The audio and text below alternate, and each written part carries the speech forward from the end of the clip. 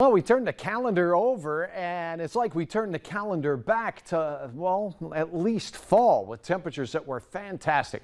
We do have big time changes coming, and amongst them are a big dip in temperatures, but not tomorrow. This will happen on Thursday. Temperatures begin their fall. We'll see some areas of rain and possibly even a little bit of accumulating snow, along with some wind and a more active weather pattern.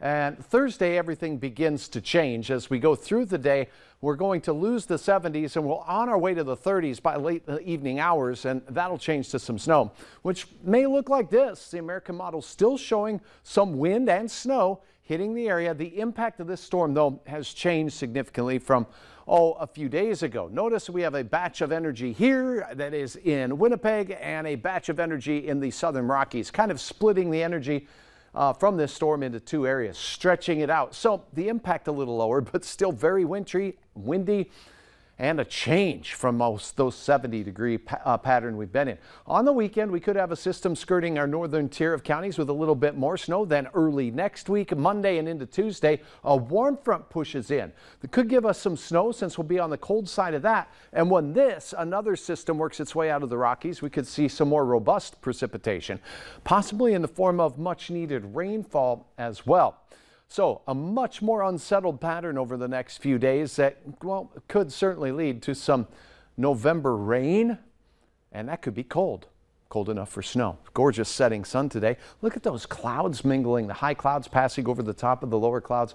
Beautiful. Right now, a look at Hector's, 58 degrees there, 57 at Moorheads Airport. Wind southeast 15 miles per hour, and as we take a look at Grand Forks, your temperature 51.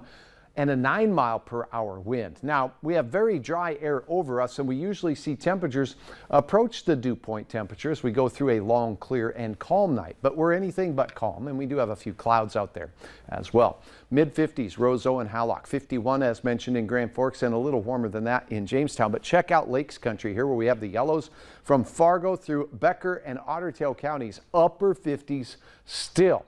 Average highs in the upper 40s this time of the year. A few green blips on the radar in southern parts of Canada. Otherwise, we just have some clouds passing into the area. Clouds and wind will work together to keep us from getting too cold. So check this out. Setting it into motion overnight. Temperatures will barely fall any in the Southern Valley. Winds 15 to 25 miles per hour throughout the overnight, and by morning could get gusty in a few of our southern counties already. We're going to start the day out with above average high temperatures here in the south, and even for some of our northern counties, near 50 degrees, maybe even near 60 in Sisseton.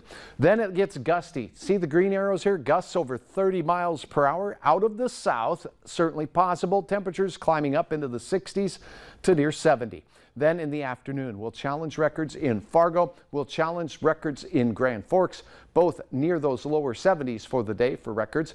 It will be breezy. We'll still see a fair amount of clouds. And then late in the day, an approaching cold front from the west will begin to bring change as we head into our Thursday. So we have temperatures that start out near 50. We work our way up to those 70s. It will be gusty. It will be cloudy.